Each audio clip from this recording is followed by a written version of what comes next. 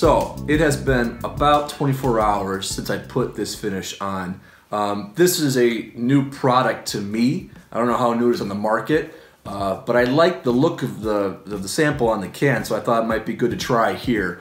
And I do like the color that has resulted in on this oak, but it's still wet. You can see it on my fingers that it's not totally dry. It's almost been 24 hours.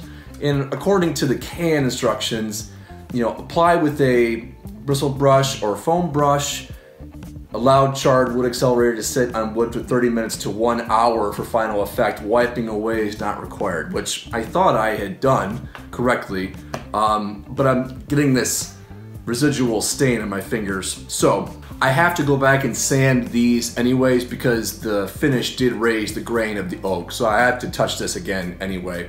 So what I'm gonna do is take some steel wool to these panels and see if I can't get some of that finish off, but also get the grain to go back down and smooth it out. I don't want to use sandpaper. I'm afraid that sandpaper is just gonna get gummed up with the residual finish. So I'm gonna try steel wool first and then see what kind of finish I have left on the boards and decide if I want to use another application of this, maybe a little lighter, and wipe it off and do some lighter coats with it, or if I'm okay with leaving it the way it is after steel wool.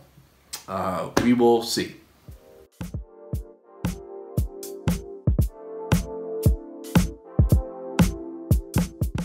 Okay, I steel wooled all this, and it did get a little lighter, not terribly, but it's a little bit more faded, so it's not a bad color, I don't mind it.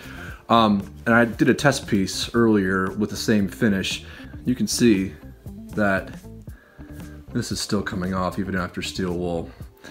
So my original plan was to use brie wax, the ebony color, as a finish over top of all of this, but I'm afraid that this finish is not going to let this stick to it. So I'm going to try my test piece here and see how it's going to react. And this will help darken this color back up too. I don't know if you can see the difference on camera really easily, but it is darkening it back up. But I'm just afraid that once this has some time to dry and I buff it off, that the stain's not going to let this stick. So we're going to see how we do.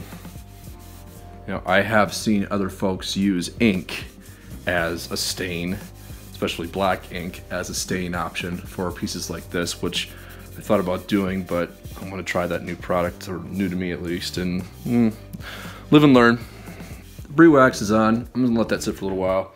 Let it dry for a little bit and come back and buff it off and see what we end up with.